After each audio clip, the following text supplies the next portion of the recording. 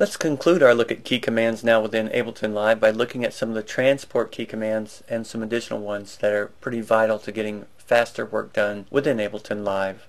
I'm going back over now to my key commands, the PowerPoint that I have, but notice also we're going to be using the project file Funky Jam, so that will be in your project files folder. Go ahead and launch this Ableton Live set and you'll be able to track along. Okay, so now I'm going back over to my key commands in my keynote presentation, and we see some that are related here just to stop and start.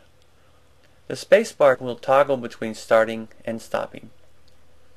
Now in MIDI speak, start means always at the beginning.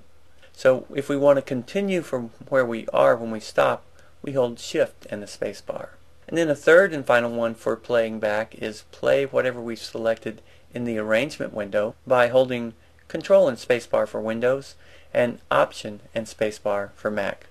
Let's tab key back to Ableton Live and see these in action. Again, spacebar begins playback, spacebar stops. Spacebar again starts, and again that indicates from the beginning or another marked spot. Playing spacebar now. Now if we mark a spot for playback out here just by clicking somewhere in this area, spacebar will take us to there for start.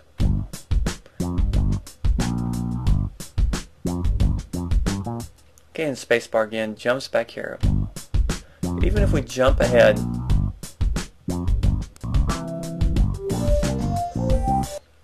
spacebar again is going to take us back to this current flashing marker.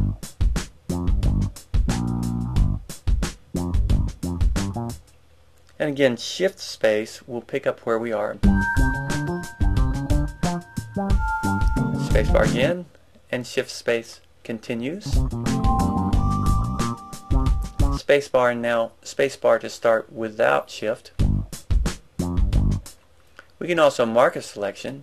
And what happens now is if we do either Control spacebar for Windows or Option spacebar for a Mac, it'll play the selection and stop at the end of what I've marked. Here we go. When it gets here, it should stop.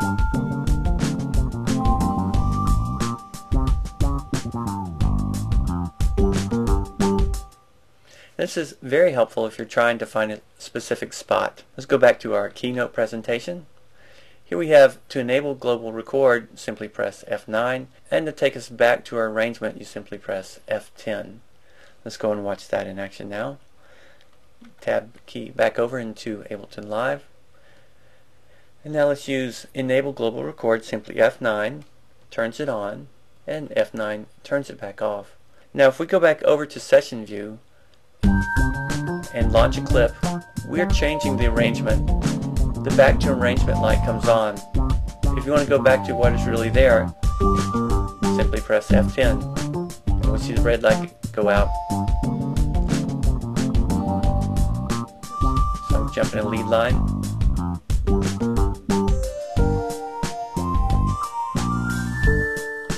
Turning that off for the back to range. So that gives you quite a bit of freedom to explore clips in a live setting, knowing that you can automatically get back to your arrangement with that key command. Continuing on now, we also have follow mode and draw mode can be turned on and off with a single key, F or B. So for Windows, Control and F, or Mac, Command and F will turn follow mode on and off, and draw mode can be turned on and off through Control and B or Command and B for the Mac again. Let's go ahead and tab back over and begin playback, and using shift space to continue. Again for draw mode, Command and B or Control and B on and off for automation. Follow, let's go over to the range so we can see that action. Zooming in, and we're not following now. Command F, here we go. Oh, I think there's a problem here. I turn it off so I can stay and work. That's Command F, etc.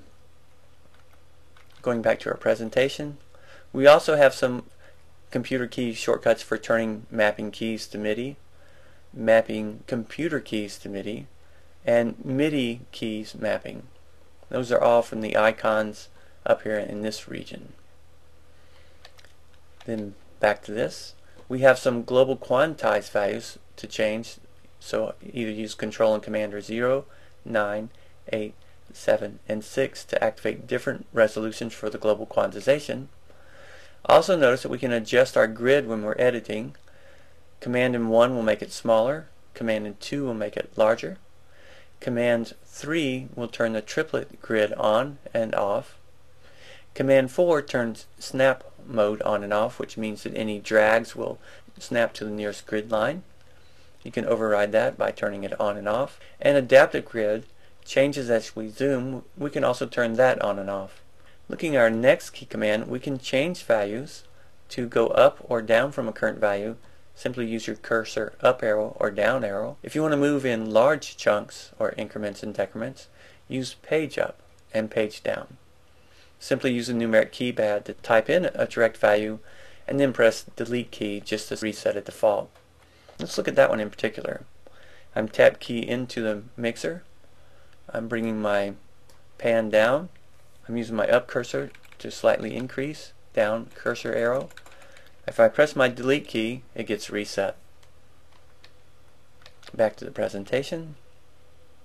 And so that's a quick look at the key commands, and these are all essential ones that you want to use. Now these are in your resource file inside your projects file that also has a PDF of all these key commands, so you can use that for your own reference. There is a complete list of all of them in your Ableton Live manual, but these are just grouped in a certain way.